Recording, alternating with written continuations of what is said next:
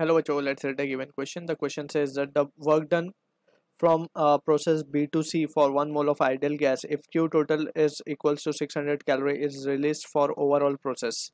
Option A given है 800, option B minus 600, option C 400, option D 200. So to understand this question, we need to understand about the concept of the cyclic process. So as a key concept, we can see for a cyclic process, we can write दो important चीज़ें हैं यहाँ पे we need to understand cyclic process के लिए अगर हम बात करें वर्क की so work done is area under the cycle.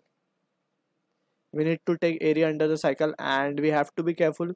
It will be positive if the cycle is clockwise and it will be taken as negative if the cycle is anti-clockwise. So this is the thing that we need to keep in mind regarding work done. And since we know कि work done जो है वो एक we can say path function है क्योंकि वो path पे depend करता है. So यहाँ पे हमें work done को area under the cycle जो कर्व है या फिर एरिया अंडर द साइकिल है वो हमें कंसिडर करना पड़ेगा. ठीक. एंड सिमिलरली अगर हम बात करें इंटरनल एनर्जी की, सो इंटरनल एनर्जी क्योंकि ये एक स्टेट फंक्शन है, internal energy it is a state function.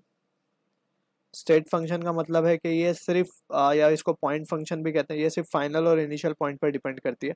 सो यहाँ पे हम देख सकते हैं कि सिंस इनिशियल और फाइनल पॉइंट एक ही है, सो in that situation also we can see change in internal energy का जो एक्सप्रेशन है वो होता है N C we delta T. And since final और इनिशियल का टेम्परेचर सेम है, सो in that situation we can say change in internal energy will be taken as zero. So for a cyclic process this is the thing that we need to keep in mind. अब from the situation we can solve the question, right? So from here we can say by first law of thermodynamics we can say Q, that is the heat supplied, will be equals to work done by the gas plus delta U, right? So from here we can see कि Q हमें given है 600, right? 600 will be equals to W की, अगर ये delta U तो zero हो जाएगा.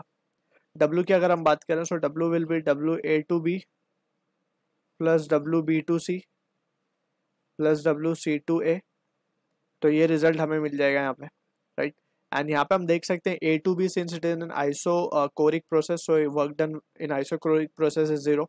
Since P delta B यहाँ पे जीरो, इसीलिए work done will be zero. अब हम बात करते हैं B2C हमें फाइंड करना है वर्क डन प्लस C2A में अगर हम देखें सो C2A में वी कैन सी के वॉल्यूम और जो टेम्परेचर है लीनियरली वेरी कर रहे हैं, सो प्रेशर यहाँ पे कांस्टेंट होगा. So it is an isobaric process. So isobaric process के लिए we can use this formula that is NR delta T, right. क्योंकि हमें टेम्परेचर के टर्म्स में चीज़ें गिवन है, so we will use this expression. सो यहाँ से WBC की जो वैल्यू हम निकाल सकते हैं वो होगी N तो 1 है नंबर ऑफ मोल्स, R की वैल्यू हमें कैलोरी में रखनी होगी. सो वी नो कि R की वैल्यू होती है 8.314 जूल पर मोल केल्विन, राइट. सो उसको अगर हम कैलोरी में करें so it value comes out to be 1.987, जिसको हम अप्रोक्सीमेट 2 कंसिडर कर लेते हैं यहाँ पे. And change in temperature will be -100. So this will be equals to 600. Finally we can have the value of WBC as to be 600 plus 200, that is 800 joules. So this is the answer to the question, जो कि match हो रहा है हमारा option A के साथ. अगर एक चीज़ यहाँ पे as a note we need to remember, if this question was in chemistry, right, सो वहाँ पे हमें फाइंड करना होता वर्क डन. यहाँ पे हमने फाइंड किया work done by the gas, वहाँ पे हम फाइंड करते हैं work done by the system. तो वहाँ पे अगर हम देखें ध्यान से, work done by the system will be opposite to that of work done by the gas, right. सो वहाँ पे हमारा आंसर आ जाता है -800 joule. So that is what the thing, जो डिफरेंस है between the first law in chemistry and physics. So that is the thing that we need to keep in mind, right. So this is the according to year we can say option WBC हमने consider किया work done by the gas.